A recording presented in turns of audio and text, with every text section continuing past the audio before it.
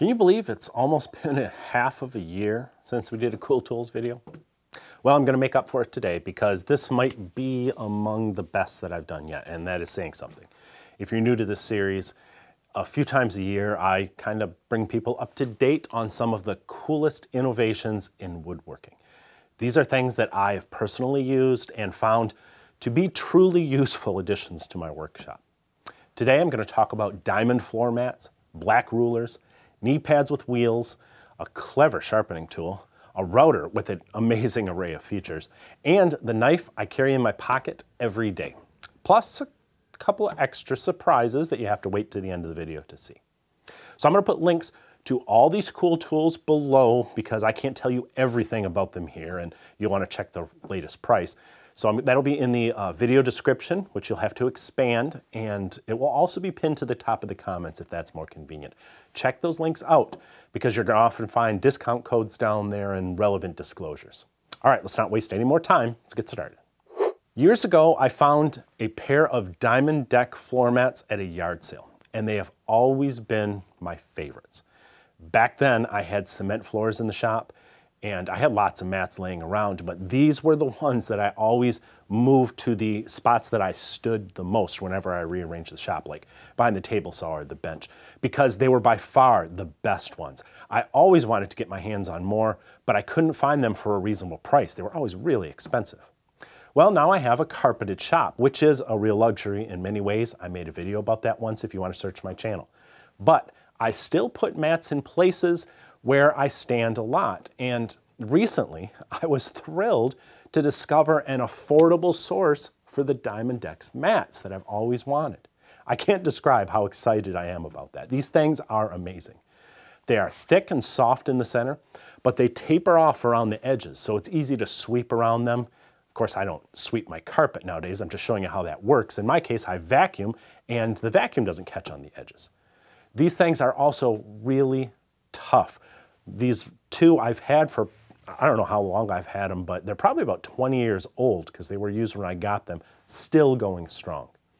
They come in two sizes, 2 foot by 3 foot and 3 foot by 5 foot. You want to get the ones that have the diamond plate pattern on the surface. They make some that look like they're just foam. I've never used those, but the diamond plate pattern have a durable, shiny surface on them, and those are the ones that I use. I really think you should invest maybe in just one. Small or large, your choice. Just put it in front of your bench or your table saw and use it for a while. I guarantee you're going to agree this is the best mat that you've used in your shop, and you're going to be looking for more, like I was. I'll put a link to them below the video. Over the years, I've become at least a self-styled connoisseur of fine rules.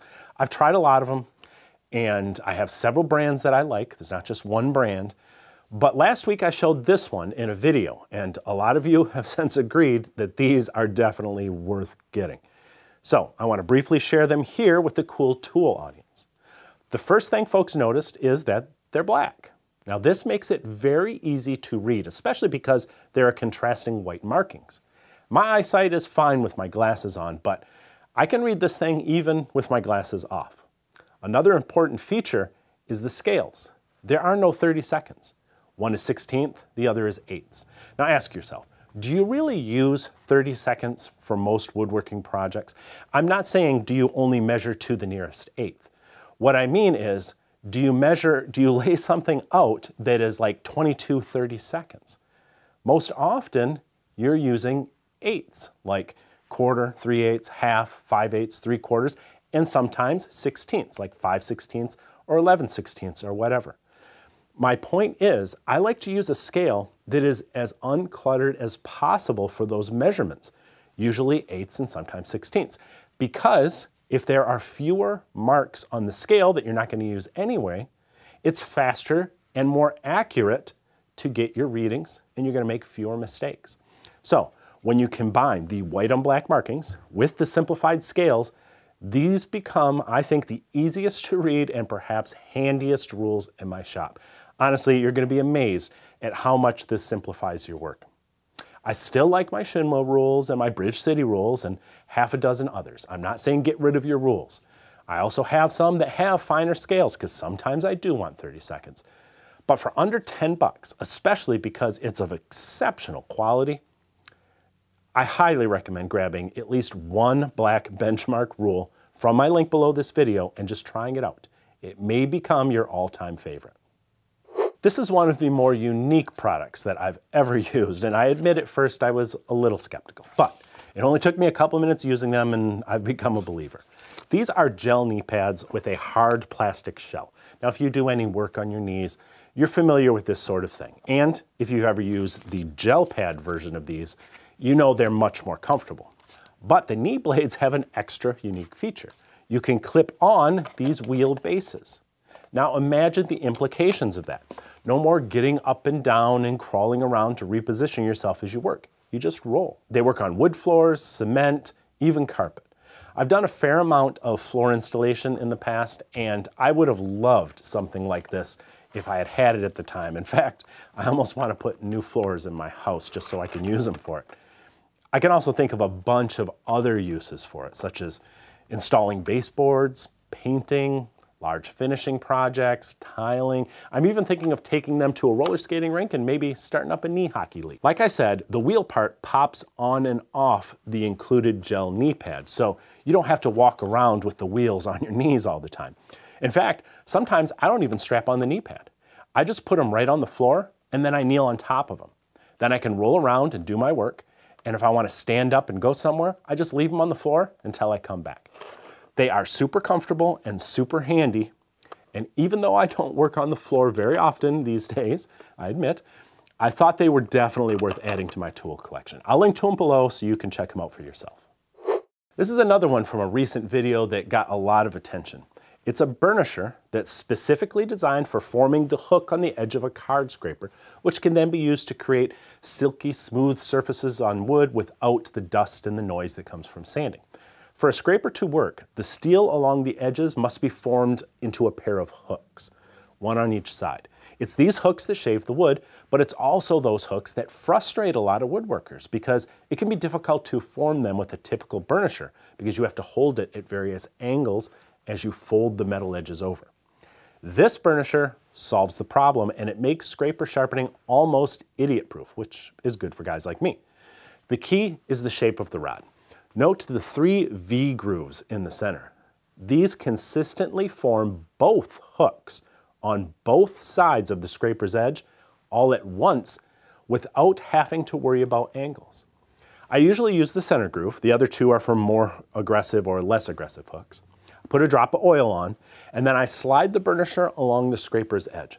I only have to keep it reasonably parallel to the bench or to the floor, and in just 3 or 4 passes, I have a perfectly formed hook edge that will not only create shavings easily, but it will be consistent and long-lasting. There are 2 versions of the AccuBurr burnisher, one with fancy brass handles and another without handles. Now I admit the handled version is more comfortable to use, but the handleless version is perfectly serviceable and it's about half the price. You can even make your own handles by just adding a couple of brass compression fittings from the hardware store. If you're into card scrapers, or if you've been frustrated by scrapers in the past, give this burnisher a try. It is a game changer in my opinion. I'll link to it below. Whenever I do a Cool Tools video, I try to get in touch with Emily over at IsoTunes and see what kind of discount I can get for you folks, because as most of you know, I've been using IsoTunes hearing protection for years, back before they were sponsoring all these YouTube channels. They are a legit family business, and I think all of you should consider a set, not just to support a small brand, but because these things will save your hearing. This time they let me pick which models they put on sale for you guys. So I chose my favorite in-ear model, which is the Free 2.0. I like these because there are no wires at all. They just slip in your ears and they protect your hearing while also giving you the ability to listen to music, podcasts, take phone calls, that kind of thing. I like to wear these outside the shop when I'm mowing the lawn or I'm doing something that's going to take a while because I can just leave them in my ears. Inside the shop though, I usually prefer the Air Defender over the ear muffs because they are ultra light and they are really comfortable. They got a lot of extra padding on them. These things are easy to just throw on and take off without having to stick something in my ears. I like that convenience. If I'm not listening to any music, I just want hearing protection to make 1 or 2 cuts, pop them on, pull them off. but I also find them comfortable to wear all day long and listen to music or podcasts. So for the next few days, you can get my 2 favorite models for 20% off with my code STUMPY20. I'll put a link below this video that'll take you right to them, and it will automatically enter the code for you. You'll see the discount when you check out. You're not going to see it just in your cart. You have to click checkout, but it'll show you obviously before you pay. That 20% off also applies to their new AM/FM Air Defenders. So if you're old school and you like to listen to the radio while you work, those might be for you. Again, those 3 models are on sale for 20% off only through May 7th. So use the link while you can. Ever since Porter Cable stopped making routers, I've been looking for a good replacement, and I have tried several, but I think I found my new favorite. This is the Triton 3.5 horsepower plunge router, and it has an amazing array of clever features that you really should know about before you invest in your next router. First, this is a plunge router, and plunge routers are not usually a good choice for mounting in a router table, but this one is different.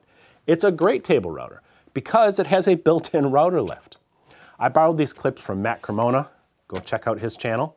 He's had one of these routers in a table for 6 years and he loves it. As you can see, the crank slips through a hole in the router plate, which you could drill yourself in any router table, and it engages with the router beneath to raise and lower the bit. That is huge because router lifts are really handy, but they're really expensive. You get that function free with this router. Another cool feature is for handheld use. It has dual plunge mechanisms. Now you can move the motor up and down like a normal plunge router, or you can engage a rack and pinion mechanism and gradually plunge downward by turning the knob on the side. I find this very comfortable and easily controllable. It's one of the things that first drew me to this router. What I didn't realize at first though was something even handier about that. When you're using the knob, you have the option to engage a system of indents that allow you to plunge the bit in controlled stages, taking a 1/4 inch of material per pass.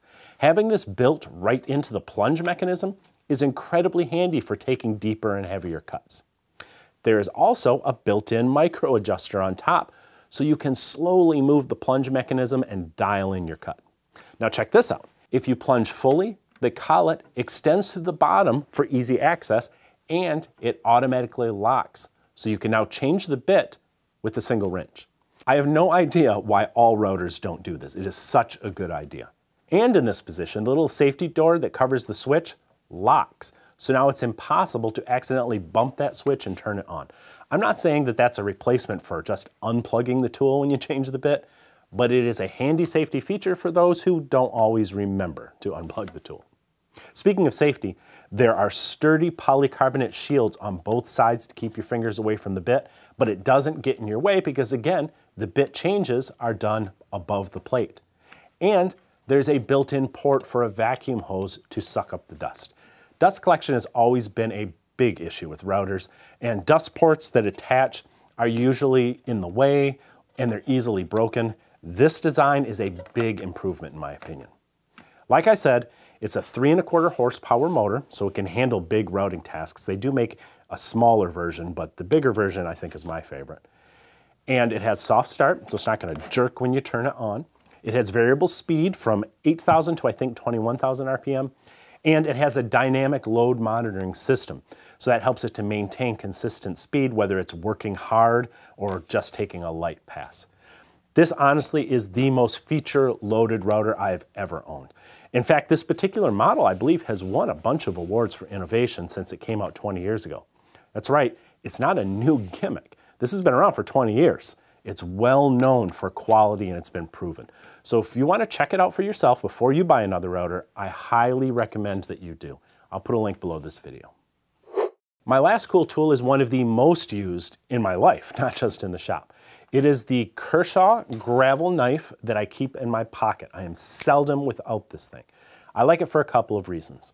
First, it's relatively thin, so I can slip it into my pocket and I don't feel it poking into my leg or bouncing around in my pocket all day. It's also relatively short, again, for comfort, but that 2.5-inch blade is long enough to get the job done.